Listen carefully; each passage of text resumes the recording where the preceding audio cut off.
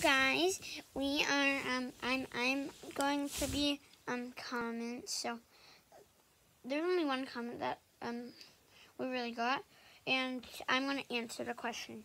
Their question was, what game did we use to make slime infection? All part 1, part 2 through part 4. Now that question is a pretty simple answer.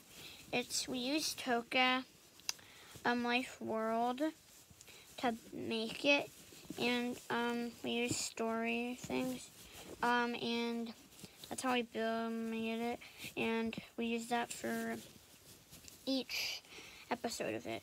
And if you guys want to try that out, then download the app Toca Life World on your device. So yeah, that's how we that's basically how we just made it. So bye.